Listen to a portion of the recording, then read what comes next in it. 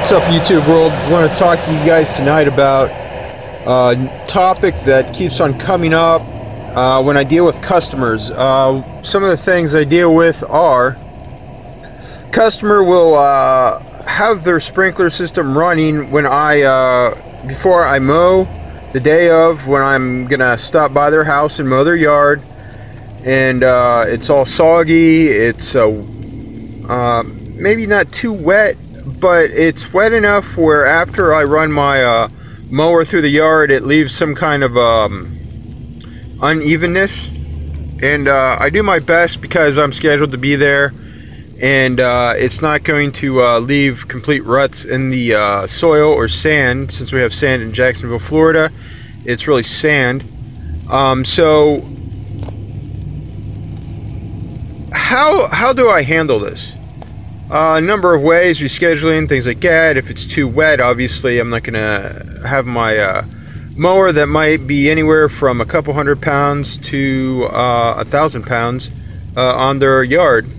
And obviously I change the pattern each time I go there and mow their yard. Mow it one way, then do an angle, and the next after a couple cuts. So it's not always the same.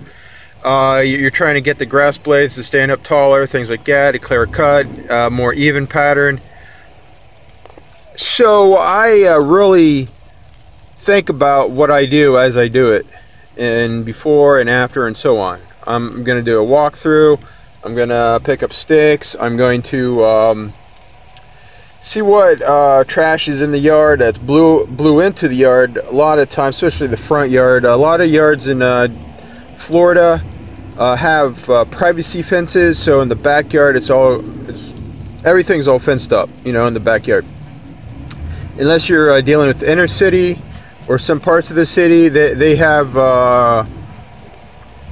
fence in the front yard as well as in the backyard. Typically it's a chain link fence.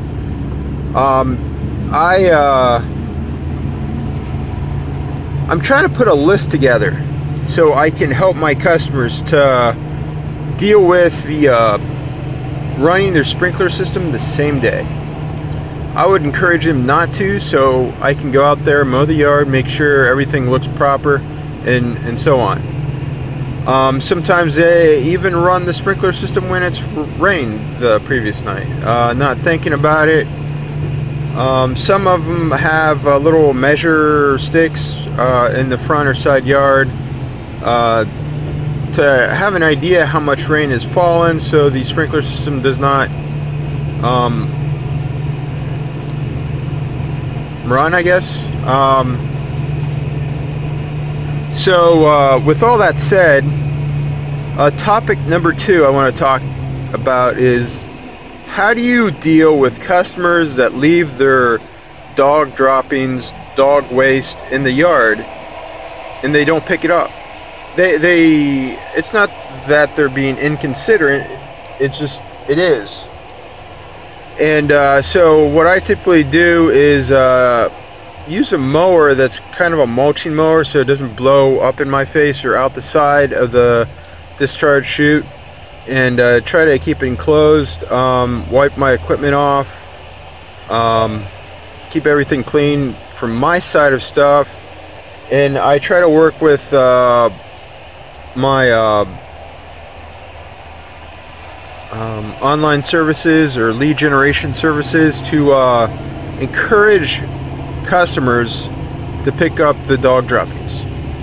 So those are 2 issues that I'm dealing with currently, and that's how I deal with it. And I try to make the best of it by educating the customer and educating myself the best I can from my side. And if you like the topic, please like and subscribe, spread the word. And if you feel this is of any value, please donate to a PayPal link down below.